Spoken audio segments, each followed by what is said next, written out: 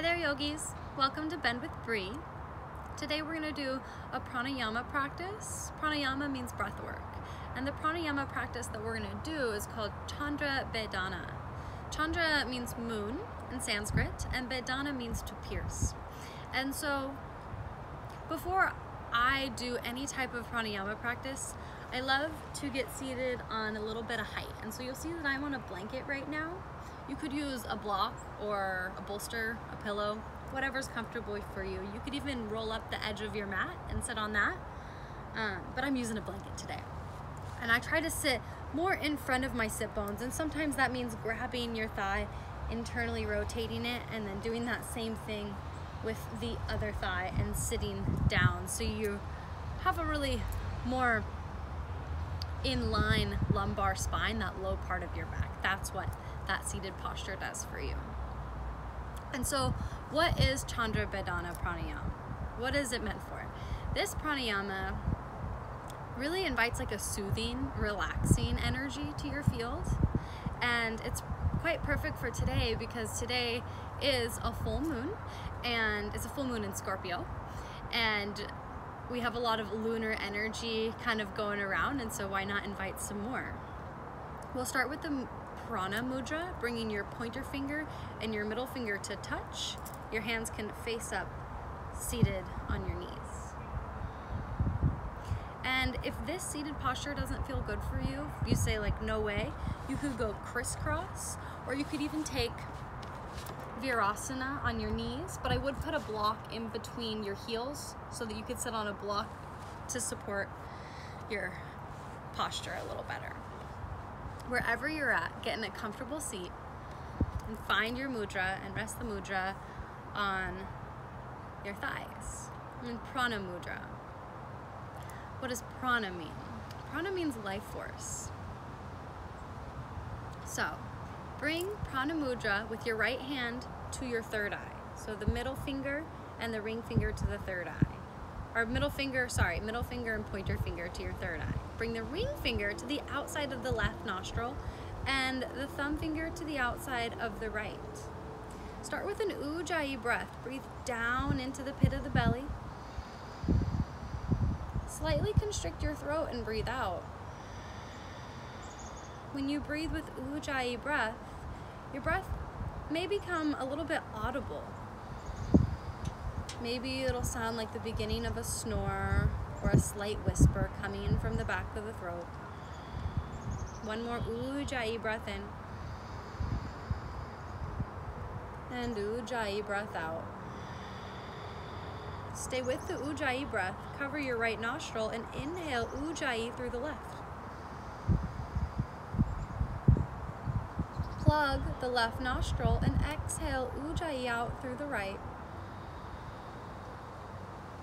Plug the right, inhale through the left. Plug the left and exhale out through the right. Inhale again through the left. And exhale through the right. Try to keep the fluctuation of your breath the same. So inhale for the same amount of seconds as you would exhale. You're only breathing through the left nostril and exhaling out through the right. So try adding a count on. Inhale for count of 1, 2, 3, 4. Exhale out through the right for 1, 2, 3, 4. Inhale through the left for 1, 2, 3, 4. And exhale out through the right for 1, 2, 3, 4. Stick with this breath work for about another minute on your own.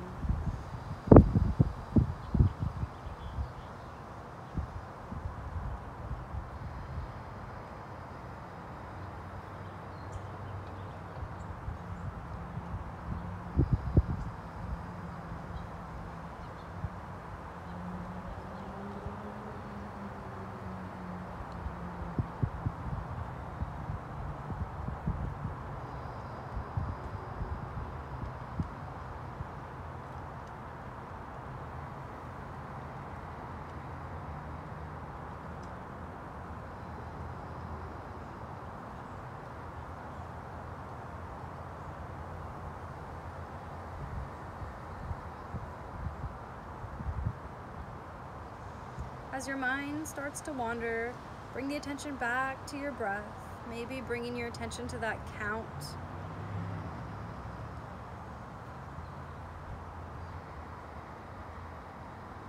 And the next time you breathe out your right nostril, bring Prana Mudra back down to your lap. Sit tall through your spine, keeping the eyelids closed or slightly open with the gaze towards the ground. Notice any shifts that the pranayama has created in your psyche, if any shifts at all.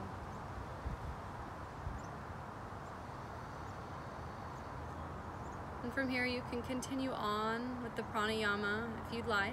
You can head into a meditation. Or if that's enough for you today, slightly blink your eyes open, invite some light in. Bring your hands to a prayer by your heart to Anjali Mudra, a deep gesture of offering. Bring the thumb to the third eye. The light and the darkness in me bows the light and the darkness in each and every one of you. Namaste.